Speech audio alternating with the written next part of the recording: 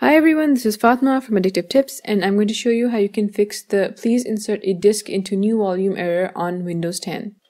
To fix the problem, connect the drive to your system and look for disk management in Windows Search. Open the disk management utility and you're going to see all the drives that are connected to your system, including the one that you can't access.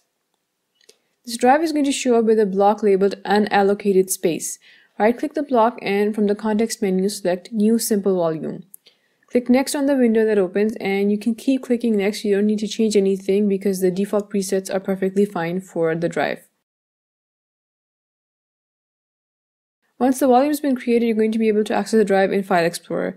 This is going to delete any and all data that was on the drive. You can try recovering data using a file recovery app, but you should know that there's a risk that some of the data may be lost. I'll see you later with more tips and tricks for Windows 10.